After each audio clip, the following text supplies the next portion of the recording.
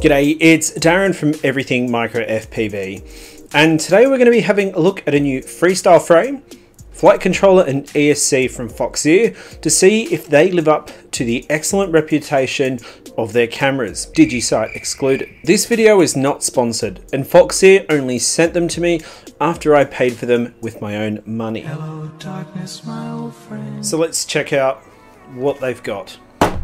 So, first of all, care package. Foxeer Reaper Mini F722 V2 Flight Controller. Got some stickers. We have from Dowprop the new Cyclones, and I've got these in red. I chose red because Foxeer tends to have red colours, and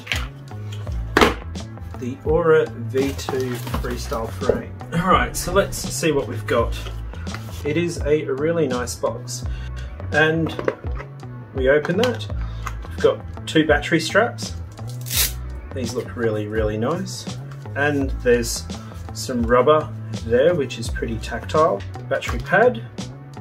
We've got the grey TPU, so arm mounts and lip mount. We've got our hardware. Oh, we've got our shrink wrapped arms, GoPro mount, antenna and Immortal T-mount, motor wire covers for the arms, and top and bottom plate. So the Reaper Mini, 4-in-1, 60 amp, 3 to 8S. This thing is an absolute beast. This is a beast of a ESC, and it's conformal coated, which is really nice. What else do we have in here? We've got the box, got a capacitor, which is pretty standard, 35/560 microfarads. Very short wire to the flight controller, and we've got our rubber grommets, and then we have our pigtail, which is 12 gauge.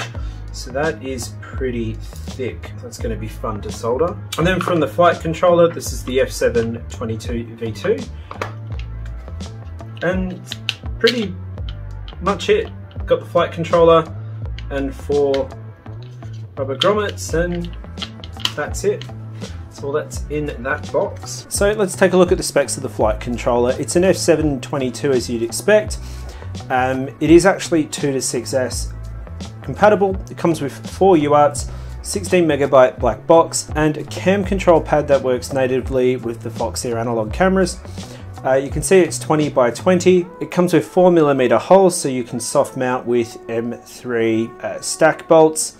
Now there is a BMS version of this same flight controller which comes with SDA and SCL pads for your GPS and compass, and it's also got a TBS Crossfire to Unify pass-through pads for pit control. So if you are into racing, that is certainly the one to get. Now in terms of the ESC, this thing is an absolute beast of an ESC. Now this is a chunky ESC, and this is obviously rated 3 to 8S with 60 amp continuous current, peak of 100 amps, and that in itself is absolute giant.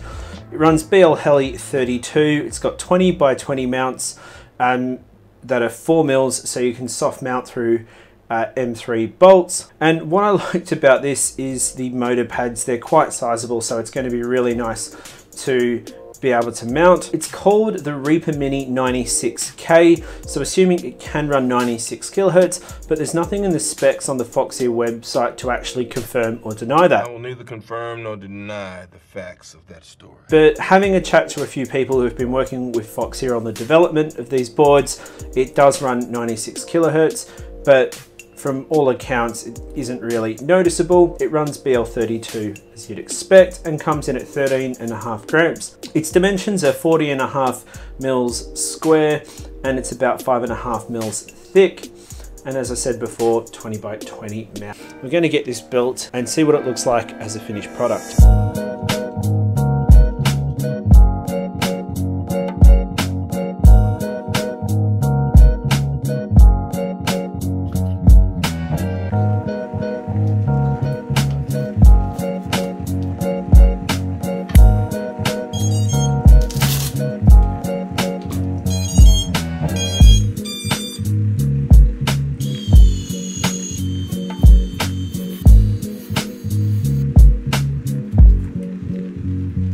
So I've just finished the build of the Foxeer Aura with the Reaper and the F722, and it's come up really nice.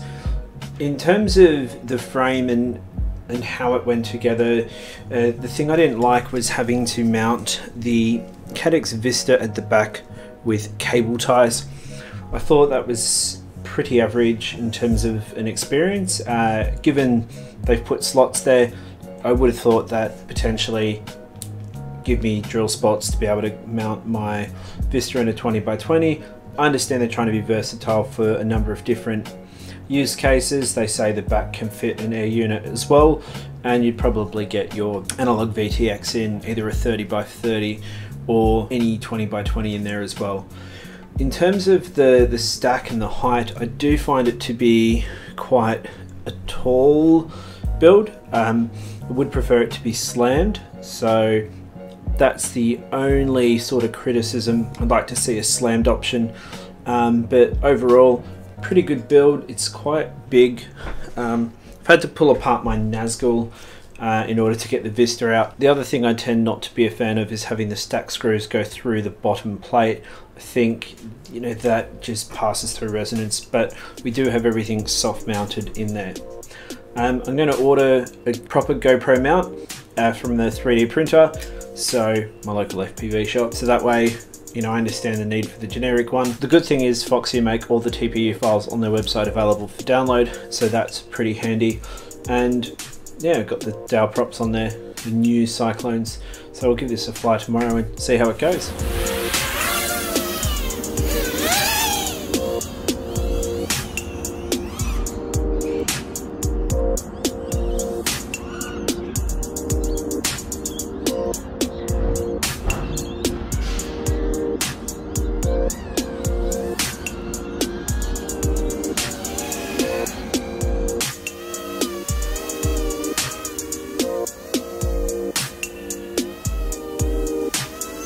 In terms of the pitch tune, I put Mark Spatz from the UAV Tech's default or recommended freestyle pitch tune, and across a number of aggressive moves I did get a lot of bounce back, and basically the quad sort of destabilized, and I think there was a lot of overshoots in it. Now I noticed the frame itself is very similar as I was building it to the iFlight Nazgul. So if you look at the bottom of these, it's very much the same thing. They're almost practically the same. The Aura is a little bit longer in terms of frame, and the arms are a bit more tapered, but overall the frame design is eeringly similar. So what I've done is I've taken the standard tune from Nazgul and I've put it on the frame.